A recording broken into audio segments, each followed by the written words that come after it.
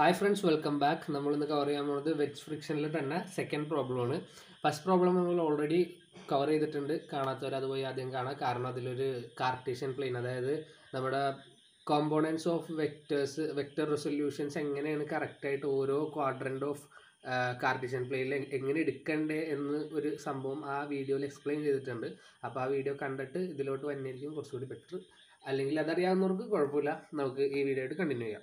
അപ്പോൾ ക്വസ്റ്റ്യനിലോട്ട് പോകുകയാണെങ്കിൽ നമ്മുടെ ക്വസ്റ്റ്യൻ ഇതാണ്. 2 blocks A and B are resting against a wall and a flow as shown in figure. Find the minimum value of P applied force to the lower block B for which the system remains in equilibrium. അതായത് ഈ ഫിഗറിൽ കാണിക്കുന്ന പോലെ രണ്ട് blocks ഇരിപ്പുണ്ട്. അതിൽ ഒരു block വോളിനോട് ചേർന്നും ഒരു ബ്ലോക്ക് ഫ്ലോറിനോടും ആണ് ഇങ്ങനെ ചേർന്നിരിക്കുന്നത്. അപ്പോൾ ഇവിടെ നമുക്ക് കണ്ടുപിടിക്കാനുള്ളത് ഇവിടെ അപ്ലൈ ചെയ്യാനുള്ള മിനിമം ഫോഴ്സാണ് പി മിൻ. എന്തിന്? ഈ രണ്ട് ബ്ലോക്ക് ഇക്വിലിബ്രിയത്തിലിരിക്കുക. അതായത് നമുക്കറിയാം ഈ ബ്ലോക്ക് ഒന്ന് ലെഫ്റ്റിലോട്ട് മൂവ് ചെയ്താൽ ഇത് താഴേക്ക് വരും, രണ്ടും ഗ്രൗണ്ട് ഇടും. അത് നമുക്ക് വേണ്ട. നമുക്ക് വേണ്ടത് എന്താ? ഇതൊരു ഈ കണ്ടീഷനിലും ഇത് ഈ കണ്ടീഷനിലും കോൺസ്റ്റൻ്റ് ആയിട്ട് സ്റ്റേബിളായിട്ട് നിൽക്കാൻ ഇവിടെ എത്ര ഫോഴ്സ് അപ്ലൈ ചെയ്യണം എന്നുള്ളതാണ് നമുക്ക് കണ്ടുപിടിക്കാൻ പോകുന്നത്. നമ്മളൊരു ഇവിടെ ചിലപ്പോൾ ഒരു 10 ന്യൂട്ടൺ അപ്ലൈ ചെയ്തെന്ന് വിചാരിച്ചിട്ട് ഈ ബ്ലോക്കിൻ്റെ ഭാരം കാരണം എന്താവും? ഇതിങ്ങനെ വരും, ഇതിങ്ങനെ പോകും. 20 ന്യൂട്ടൺ അപ്ലൈ ചെയ്താൽ പിന്നെയും ചിലപ്പോൾ ഇങ്ങനെ പോകും. പക്ഷേ ചിലപ്പോൾ ഒരു 100 ന്യൂട്ടൺ അപ്ലൈ ചെയ്താൽ ഇത് ചിലപ്പോൾ മേളിലേക്ക് പോകും, ഇതിങ്ങനെ പുഷായിട്ട്. അപ്പോൾ അതിൻ്റെ ഇടയിൽ എവിടെയെങ്കിലും ആയിട്ടൊരു 70 ന്യൂട്ടണോ 80 ന്യൂട്ടണോ വല്ലതും അപ്ലൈ ചെയ്താൽ ചിലപ്പോൾ ഇതിങ്ങനെ ഇക്വിലിബ്രിയത്തിലായിട്ടിരിക്കും. ഈ ന്യൂട്ടൺ കണക്ക് ഞാൻ വെറുതെ നിങ്ങൾക്ക് മനസ്സിലാവാൻ വേണ്ടി പറഞ്ഞാണ്, ഇതൊന്നുമല്ല. അപ്പോൾ കൺസെപ്റ്റ് അതാണ്, മിനിമം ഫോഴ്സ്. ഇതൊന്ന് ജസ്റ്റ് താങ്ങി നിർത്താൻ, ഈ ഒരു സ്റ്റേജിൽ താങ്ങി നിർത്താൻ ആവശ്യമായ മിനിമം ഫോഴ്സാണ് നമുക്ക് കണ്ടുപിടിക്കാനുള്ളത്. അതിലൊരു ബ്ലോക്കിൻ്റെ വെയിറ്റ് എന്ന് പറഞ്ഞാൽ 1000 ന്യൂട്ടൺ ആണ്. ഈ ബ്ലോക്കിൻ്റെ വെയിറ്റ് എന്ന് പറഞ്ഞാൽ എന്താ? 500 ന്യൂട്ടൺ ആണ്. അപ്പോൾ സംഭവം എന്താണെന്ന് വെച്ചാൽ ഇവിടെ ഈ മ്യൂ, അതായത് കോഷ്യൻ്റ് ഓഫ് ഫ്രിക്ഷൻ കഴിഞ്ഞ പ്രോബ്ലത്തിൽ എല്ലാ സർഫസിലും സെയിം ആയിരുന്നു. ഇവിടെ ഈ വോളിലുള്ള കോഷ്യൻ്റ് ഓഫ് ഫ്രിക്ഷൻ 0.3 ആണ്, ഫ്ലോറിലെ കോഷ്യൻ്റ് ഓഫ് ഫ്രിക്ഷൻ 0.25 ആണ്, രണ്ട് ബ്ലോക്കിൻ്റെ ഇടയിലുള്ള കോഷ്യൻ്റ് ഓഫ് ഫ്രിക്ഷൻ 0.2 ആണ്. അതാണ് ഇവിടെ വ്യത്യാസം എന്നുള്ളത്, അല്ലാണ്ട് വേറെ കുഴപ്പമൊന്നുമില്ല. പിന്നെ നമുക്കെന്നാ ഇതിലോട്ട് പോകണമെങ്കിൽ അതിന് മുമ്പ് നിങ്ങൾ കാര്യം മനസ്സിലാക്കി വെക്കേണ്ട കാര്യം ഇത്ര മാത്രമാണ്. നമ്മൾ ഈ ബ്ലോക്ക് ഇങ്ങോട്ട് പുഷ് ചെയ്യുമ്പോൾ ഇതിങ്ങനെ മേലേക്ക് പോകും. പക്ഷെ മിനിമം ഫോഴ്സ് എന്ന് പറഞ്ഞാൽ പുഷ് ചെയ്യണ ഫോഴ്സ് അല്ല വേണ്ടത്, ജസ്റ്റ് ഒന്ന് സ്റ്റേബിളായി നിർത്താൻ. അതായത് ആ ഫോഴ്സ് ഒന്ന് എടുക്കുമ്പോൾ തന്നെ ഇത് നമ്മുടെ താഴോട്ട് വരും. മനസ്സിലായോ? അപ്പോൾ അങ്ങനെ ആണെങ്കിൽ ഈ സംഭവം എങ്ങനെയായിരിക്കും ഇതിൻ്റെ മൂവ്മെൻറ്റ്? ജസ്റ്റ് ഒരു ഫോഴ്സ് അപ്ലൈ ചെയ്തിട്ടുള്ളൂ. അപ്പോൾ ഈ ബ്ലോക്കിൻ്റെ ടെൻഡൻസി എങ്ങോട്ടായിരിക്കും? താഴേക്ക് വരാനായിരിക്കും ടെൻഡൻസി. കാരണം ചെറിയൊരു ഫോഴ്സ് മാത്രമേ ഇവിടെ അപ്ലൈ ചെയ്തിട്ടുള്ളൂ. ഈ ഫോഴ്സിൻ്റെ ഇൻറ്റൻസിറ്റി കൂടും തോറും നമ്മുടെ ഈ ബ്ലോക്ക് മേളിലേക്ക് ഇങ്ങനെ കയറിപ്പോവും. പക്ഷേ ഇവിടെ നമ്മൾ മിനിമം ഫോഴ്സാണ് അപ്ലൈ ചെയ്ത് വെച്ചേക്കുന്നത്. അതുകൊണ്ട് തന്നെ ഈ ബ്ലോക്ക് എന്താവും? താഴേക്ക് വരാനുള്ള ടെൻഡൻസി ആയിരിക്കും കൂടുതൽ. അതേപോലെ ഈ ബ്ലോക്ക് ഇങ്ങോട്ട് പോകാനുള്ള ടെൻഡൻസി ആയിരിക്കും കൂടുതൽ. ഇത്രയും കാര്യങ്ങൾ മനസ്സിലാക്കി വെക്കാം. ഇനി ഞാൻ ഫ്രീ ബോഡി ഡയഗ്രാം എക്സ്പ്ലെയിൻ ചെയ്യാം. ഇത് മനസ്സിലാക്കിയാൽ മാത്രമേ ഫ്രീ ബോഡി ഡയഗ്രാം നിങ്ങൾക്ക് മനസ്സിലാവുള്ളൂ. കാരണം ഇതിന് ഫ്രിക്ഷൻ കോമ്പോണൻസ് വരുന്നതുകൊണ്ട് അല്ലെങ്കിൽ നിങ്ങൾക്ക് ഭയങ്കര കൺഫ്യൂഷൻ വരും. അപ്പോൾ ഫസ്റ്റത്തെ ബ്ലോക്ക്, അതായത് ഇത് ബ്ലോക്ക് എ ആണ്. ഇത് നേരത്തെ വരച്ച് വെച്ചാൽ എന്താണെന്ന് വെച്ചാൽ വെറുതെ സമയം കളയണ്ടെന്ന് ഓർത്തിട്ടാണ്. അപ്പോൾ ബ്ലോക്ക് എയുടെ ഫ്രീ ബോഡി ഡയഗ്രാം വരയ്ക്കുമ്പോൾ ആദ്യം തന്നെ നമുക്കറിയാം ഇവിടെ ഒരു 1000 ന്യൂട്ടൺ ലോഡ് ഉണ്ട്. പിന്നെ നമുക്ക് ഇവിടെ നിന്ന് തുടങ്ങാം, ഈ സൈഡിൽ നിന്ന് തുടങ്ങാം. ഇവിടെ ഈ മതിലിനോട് ചേർന്നിരിക്കുകയാണ്, ഇവിടെ റിയാക്ഷൻ ഫോഴ്സ് ഉണ്ടാവില്ലേ? അതാണ് R1 ഇവിടെ മാർക്ക് ചെയ്തേക്കുന്നത്. ഓക്കെ. പിന്നെ ഈ റിയാക്ഷൻ ഫോഴ്സ് നടക്കണ ഈ ഒരു വോളിൽ നമുക്കറിയാം ഇവിടെ ജസ്റ്റ് ഒരു ഫോഴ്സ് മാത്രമേ കൊടുത്തിട്ടുള്ളൂ. അതായത് ഈ ബ്ലോക്കിൻ്റെ ടെൻഡൻസി എങ്ങോട്ട് വരാനാണ്? താഴേക്ക് ഊർന്നിറങ്ങാനുള്ള ടെൻഡൻസിയാണ് ഈ ബ്ലോക്കിനുള്ളത്. അങ്ങനെ ടെൻഡൻസി ഉള്ള ബ്ലോക്കിൻ്റെ ഫ്രിക്ഷണൽ ഫോഴ്സ് ഏത് ഡയറക്ഷനിലോട്ടായിരിക്കും? ഓപ്പോസിറ്റ് ഡയറക്ഷനിലോട്ടായിരിക്കും, അതായത് മേളിലേക്ക്. അതാണ് ഇവിടെ വരച്ച് വെച്ചേക്കുന്ന ഫ്രിക്ഷണൽ ഫോഴ്സ്.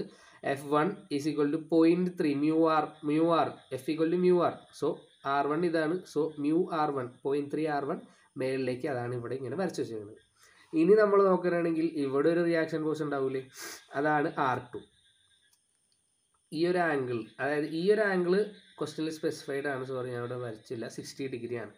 ഇങ്ങനെ 60 ഡിഗ്രി ആംഗിൾ വന്നിട്ട് നിങ്ങൾക്ക് കുറേ ബ്ലോക്ക് ഉണ്ടെങ്കിൽ നിങ്ങളൊന്നും ആലോചിക്കണ്ട, സൈൻ കോമ്പോണൻറ്റും കോസ് കോമ്പോണൻറ്റും എടുക്കുമ്പോൾ ഈ ആംഗിളിൻ്റെ ബേസിൽ മാത്രമേ വരുള്ളൂ.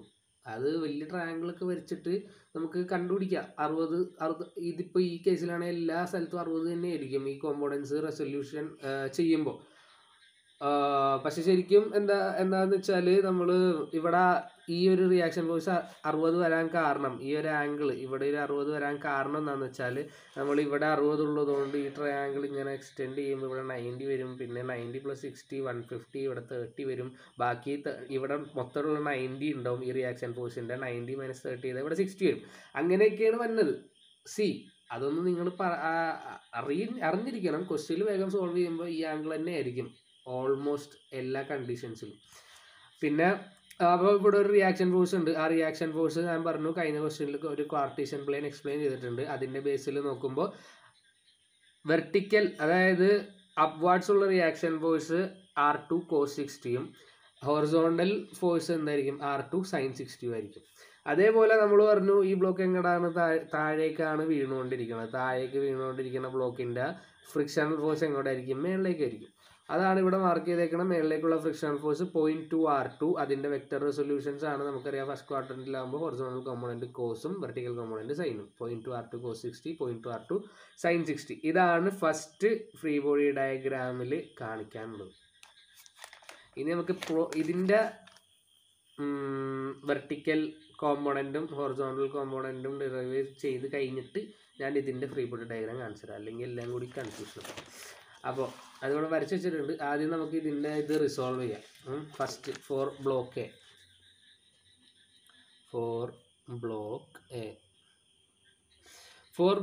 A vertical components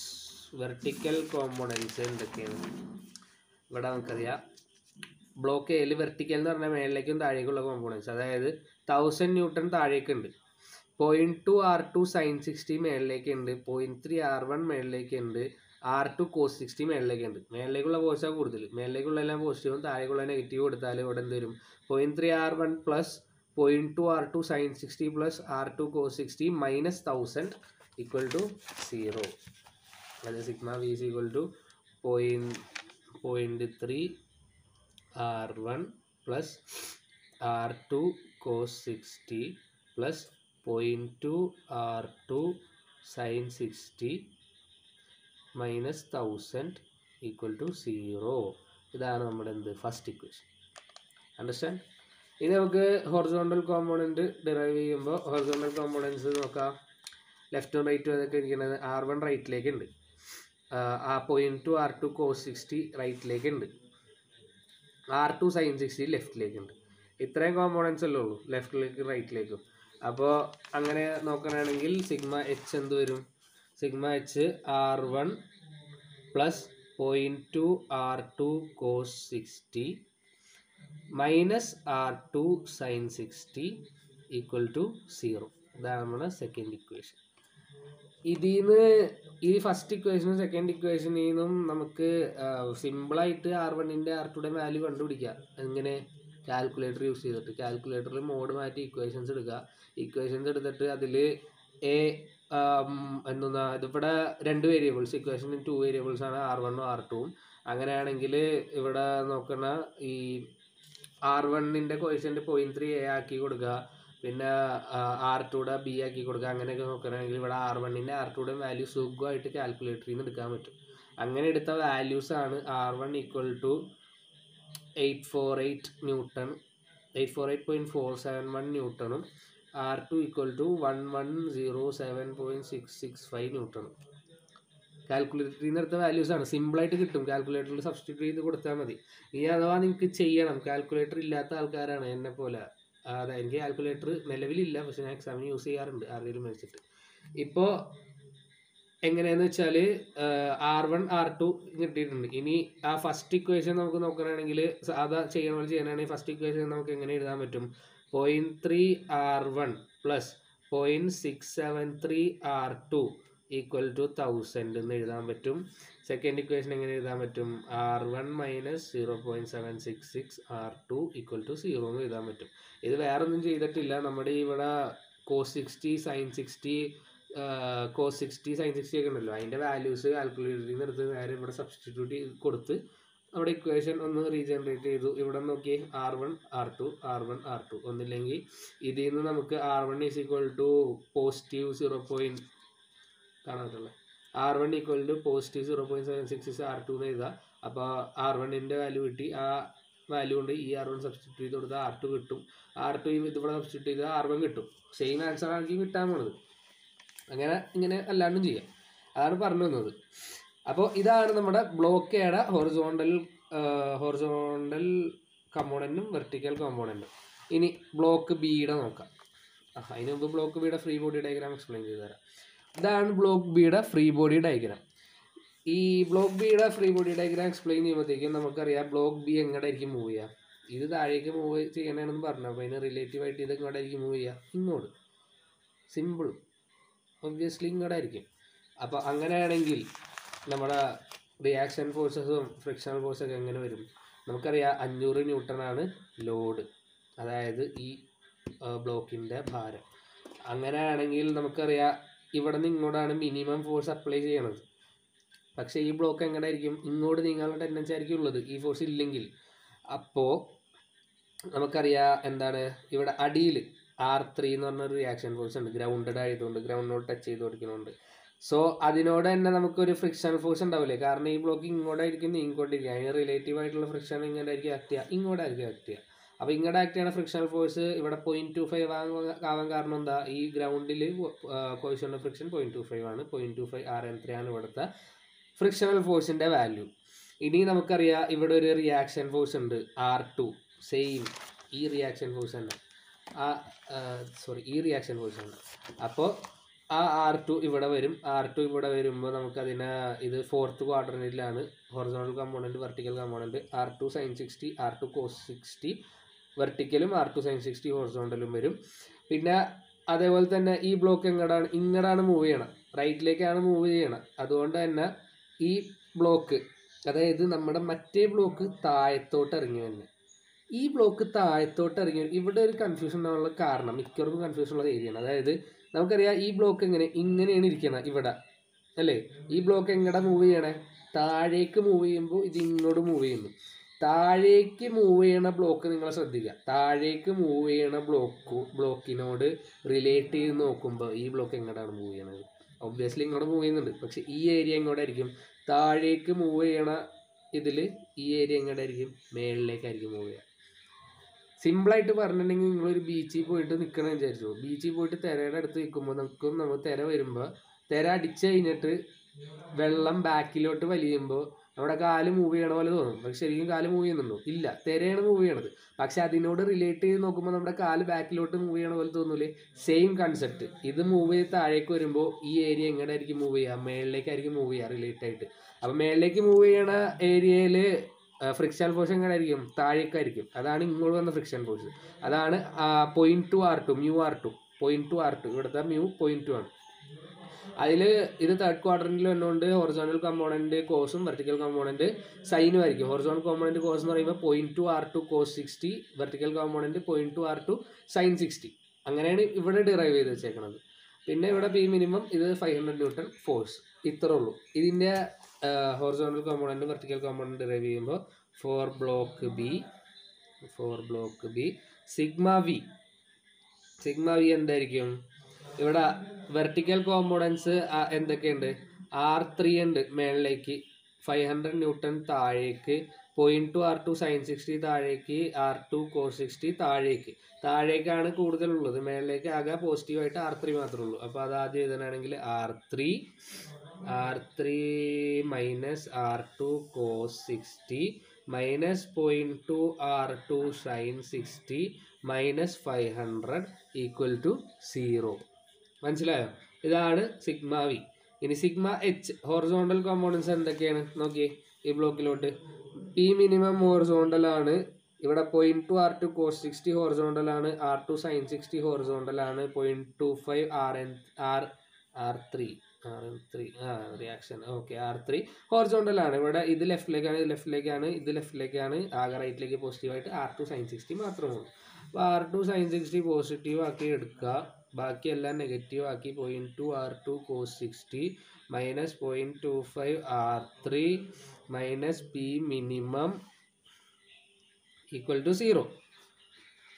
same concept ഇവിടെ പറഞ്ഞ സെയിം കൺസെപ്റ്റ് കാൽക്കുലേറ്ററിൽ അടിക്കുമ്പോൾ, അതായത് നമ്മൾ cos 60 sin 60യുടെ ഒക്കെ വാല്യൂ അടിച്ച് കഴിഞ്ഞിട്ട് ഒരു ഇക്വേഷൻ കിട്ടും നിങ്ങൾക്ക്. അതിൽ R1 ഇവിടെ R3 ഉണ്ട്, ഇവിടെ R2 ഉണ്ട്. R2യുടെ വാല്യൂ നമുക്ക് ഓൾറെഡി ഇവിടെ കിട്ടിയിട്ടുണ്ട്. R2യുടെ വാല്യൂ ഇതിൽ അപ്ലൈ ചെയ്യണം. ഇതിൽ അപ്ലൈ ചെയ്യുമ്പോൾ നമുക്ക് എന്ത് ചെയ്യും, R3യുടെ വാല്യൂ കിട്ടും. R3യുടെ വാല്യൂ കിട്ടിക്കഴിഞ്ഞാൽ നമുക്ക് ഇതിൽ അപ്ലൈ ചെയ്യാം. ഇതിൽ R2 ഉണ്ട്, R3 ഉണ്ട്. അപ്പോൾ എന്ത് ചെയ്യും, പി മിനിമത്തിൻ്റെ വാല്യൂ കിട്ടും. മനസ്സിലായോ? ഇവിടെ R2യുടെ വാല്യൂ ഇക്വേഷൻ സബ്സ്റ്റിറ്റ്യൂട്ട് ചെയ്താൽ നിങ്ങൾക്ക് R3യുടെ ആൻസർ കിട്ടാൻ പോകുന്നത് 1245.68 ന്യൂട്ടൺ ആയിരിക്കും. ഇനി ഈ R3 കൊണ്ട് ഈ പി ഇതായത് ഈ ഹൊറിസോണ്ടൽ ഇക്വേഷനിൽ സബ്സ്റ്റിറ്റ്യൂട്ട് ചെയ്യും. അപ്പോൾ നിങ്ങൾക്ക് പി മിനിമത്തിൻ്റെ വാല്യൂ കിട്ടാൻ പോകുന്നത് എന്താ, പി മിനിമത്തിൻ്റെ വാല്യൂ എന്താ, 537.07 ന്യൂട്ടൺ. ഇതാണ് നമുക്ക് റിക്വയർഡ് മിനിമം ഫോഴ്സ്. ഈ സംഭവം, ഈ സിസ്റ്റം ഒന്ന് ഇക്വിലിബ്രിയത്തിൽ സ്റ്റേബിൾ ആക്കി വെക്കാൻ ഈ ഒരു കണ്ടീഷനിൽ ആവശ്യമുള്ള മിനിമം ഫോഴ്സ് ആണ് നമ്മളിപ്പോൾ കണ്ടുപിടിച്ചിരിക്കുന്നത്. P minimum equal to 537.07 newton. മനസ്സിലായോ? ഇനിയാണ് ഒരു ട്വിസ്റ്റ് വരാൻ പോണ ക്വസ്റ്റ്യൻ ചോദിക്കുമ്പോൾ. അതായത് ഇവിടെ ചോദിച്ചേക്കുന്ന ക്വസ്റ്റ്യൻ എന്താ, find the minimum value of P. ഇത് വേറെ രീതിയിൽ ചോദിക്കുക, find the range of values of P. മനസ്സിലായോ? ഫൈൻഡ് ദ റേഞ്ച് എന്ന് ചോദിച്ചാൽ അതിനർത്ഥം എന്താ, ഏത് റേഞ്ച് മുതൽ ഏത് റേഞ്ച് വരെ, അതായത് മിനിമം വാല്യൂ പിയുടെ മിനിമം തൊട്ട് പിയുടെ ഏറ്റവും മാക്സിമം വാല്യൂ കണ്ടുപിടിക്കാൻ. എന്തിനാ, ഇത്ര റേഞ്ചിലുള്ള വാല്യൂ കൊടുക്കണമെങ്കിൽ പിക്ക് ഈ ഈക്വിലിബ്രിയത്തിൽ ഇത് കോൺസ്റ്റൻ്റ് ആയിട്ട് നിൽക്കും. അതായത് നമ്മളിപ്പോൾ പറഞ്ഞ മിനിമം ഫോഴ്സ് അല്ലേ, ഇത് എത്രത്തോളം കൂട്ടിയാലാണ് ഇത് അനങ്ങാണ്ട് നിൽക്കണത്, കൂട്ടണം മാക്സിമം ഫോഴ്സ് എത്ര, ഏത് ഫോഴ്സ് കഴിഞ്ഞാലായിരിക്കും ഇത് അൺസ്റ്റേബിൾ ആവും. അത് കണ്ടുപിടിക്കാൻ ഇത് തന്നെ സെയിം പ്രോസസ്സ് തന്നെ വേറൊരു രീതിയിൽ ചെയ്താൽ മതി. നമ്മളിപ്പോൾ പറഞ്ഞ എന്താ, ഇവിടെ മിനിമം ഫോഴ്സ് കൊടുത്ത് ഈ സാധനം താഴേക്ക് വരുന്നു, ഈ സാധനം ഇങ്ങോട്ട് നീങ്ങുന്നു. പക്ഷേ നിങ്ങൾ കണ്ടുപിടിക്കാൻ പോകണം എന്താ, പി മാക്സിമം. പി മാക്സിമം എന്ന് പറയുമ്പോൾ അതിനുള്ള വ്യത്യാസം എന്തായിരിക്കും, ഇവിടെ കൊടുത്തേക്കണ ലോഡ് കൂടുന്നതാണ്, ഇവിടെ കൊടുത്തേക്കണ പി ഫോഴ്സ് കൂടുന്നതാണ്. ഫോഴ്സ് കൂടുമ്പോൾ നമ്മൾ ഇത്ര നേരം പറഞ്ഞുകൊണ്ടിരുന്നത് താഴേക്ക് വന്ന സാധനമാണ്. ഫോഴ്സ് കൂടുമ്പോൾ എന്താ, ഇത് ഇങ്ങോട്ടും ഇത് മേളിലേക്ക് മൂവ് ചെയ്യണമായിരിക്കും സംഭവം. ഇത് മേളിലേക്ക് മൂവ് ചെയ്യണ സംഭവം എന്ന് പറയുമ്പോഴത്തേക്കും നേരെ ഇതിൻ്റെ ഫ്രിക്ഷണൽ ഫോഴ്സ് എല്ലാം ഓപ്പോസിറ്റ് ഡയറക്ഷനിലോട്ടാവും. അങ്ങനെ ചെയ്തിട്ട് വെക്ടറൊക്കെ റിസോൾവ് ചെയ്തിട്ട് പി മാക്സിമത്തിൻ്റെ ഒരു വാല്യൂ ഉണ്ട്. ഞാൻ ഇപ്പോൾ പറയണില്ല, ആൻസർ ഉണ്ട്. പി മാക്സിമത്തിൻ്റെ വാല്യൂ നിങ്ങൾക്ക് കണ്ടുപിടിക്കാൻ പറ്റുകയാണെങ്കിൽ കണ്ടുപിടിച്ചിട്ട് കമൻസിൽ അറിയിക്കുക. ഞാനത് വെരിഫൈ ചെയ്തിട്ട് കറക്റ്റ് ആണല്ലോ എന്ന് പറയാം. അപ്പോൾ okay, by, see you in the next video. Next നമ്മൾ ലാഡർ ഫ്രിക്ഷനും കുറച്ച് പോർഷൻ കൂടി കവർ ചെയ്താൽ ഈ മൊഡ്യൂൾ തീർക്കും, എത്ര വേണം തീരും. അപ്പോൾ ഓക്കെ, നെക്സ്റ്റ് വീഡിയോയിലാണ്. ബൈ.